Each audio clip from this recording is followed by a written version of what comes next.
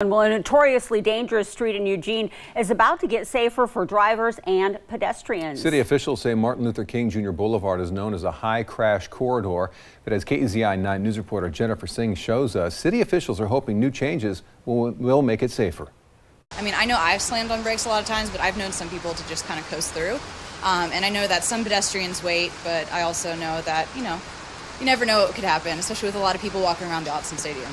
Martin Luther King Jr. Boulevard, right behind Autzen Stadium in PK Park, is a 5-lane road with 2 travel lanes in each direction plus a center turn lane. City officials say that's more than needed for the number of drivers that typically drive through. According to city officials, this current layout gives drivers more freedom with less traffic, which leads to risky behaviors like speeding, erratic lane changes that can and have resulted in serious crashes, injuries, and fatalities.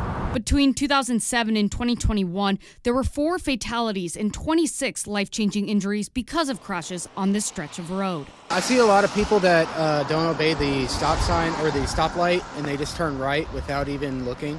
Crews will start construction on MLK to address these concerns this spring and summer. It's part of the MLK Jr. Boulevard Transit and Safety Project.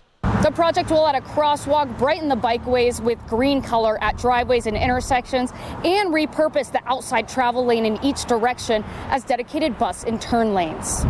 City officials say bus and turn lanes like those seen in the EMX system help the buses operate more smoothly, but also visually narrow the streets to reduce speed.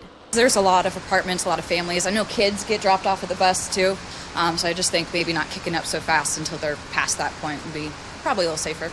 City officials say they're hoping to not only decrease the number of overall crashes, but reduce the severity of injuries in crashes, as slower speeds may reduce impact.